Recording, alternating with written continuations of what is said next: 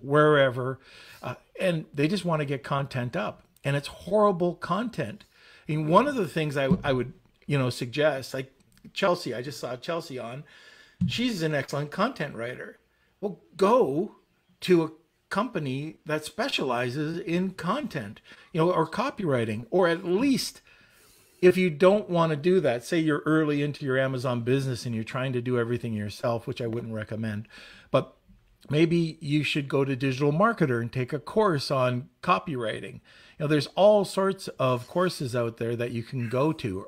It used to be lynda.com. Now it's Learned LinkedIn. I think it's called Learned. Yeah, it's learned.linkedin.com.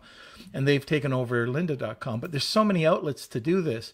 What we're looking at right now, when we're talking about writing articles, Shane, we're looking at a minimum of 1,500 words, right? So, yeah, or a little bit less, but plan to add to it in the very near future. Right. So, and the reason for that is, let's say you add another 250 words, maybe within the quarter, or another 250 words. What that does is Google will re-index it. And so you're going to be constantly refreshing, just like this. Thank you. Replenishing a cup of coffee. But it's similar to that, that Google will come back, check it out, and then it's going to re-index you, which is great. Now, the next thing to this is, like you said, if you can post it on your own website, perfect. By the way, the update to the Google algorithm, there's two things. The one area that is weighted the highest is press releases, by the way. And then the next pretty close to that is, so it's items in the news and then content. So Google loves content. They've always loved knowledge and education-based content. And they've come back and said that. Now, guess what? Shane talked about the A10 algorithm. Well, it really, that's what some people are calling, we're calling it A10, but it's just an update to the A9 algorithm.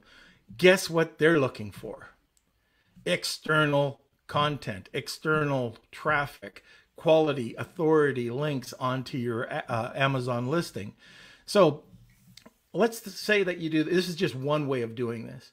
But, and I've talked about this before, but you create a really high quality blog article. How do you get people, sorry, we had some snow last night and I can hear the snowmobilers whipping by, but I don't know if you guys can. But anyways, write the article, and then what do? You can go in and just do kind of a talking head video about the article. So you want to get into Google's answer box, right? So you write a bit about the article, you ask a question, or what are the top 5 reasons to? You show the top 5 reasons. You continue to write, you write another table, and then you do a short video on it.